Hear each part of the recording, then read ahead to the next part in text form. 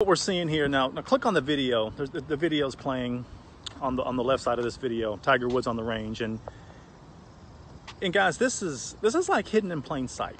Okay, this is the 2-6 swing method. Now, for those of you who don't know, the 2-6 swing method just simply means that you adjust your grip to leveraged, and you adjust your posture to more spine-centered setup. Okay, it's the two adjustments that you make before you even swing the club, okay, that enables your club to get in all 6 club and body positions more easily. It's called 2-6. 2 adjustments lead to the 6 club and body positions happening more easily. Now, when you do that, your swing's 80% done before you swing the club. That's what you're watching right now. Well, that's what you're going to watch when you click the video on the left, a Tiger on the range, before the Northern Trust Open.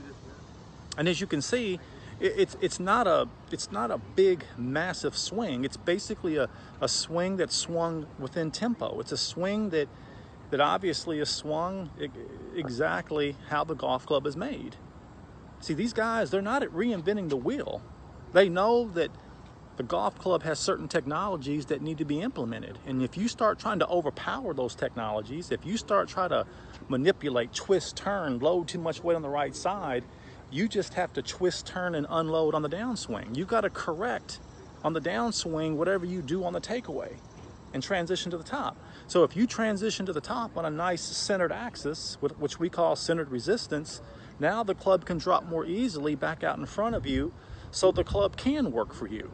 So the technologies of the golf club can work simultaneously and not sequentially. See, the golf swing is not a sequence.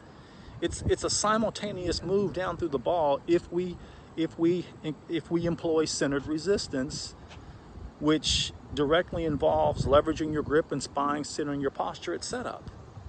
Again, 80% of your swing's already done before you swing the club.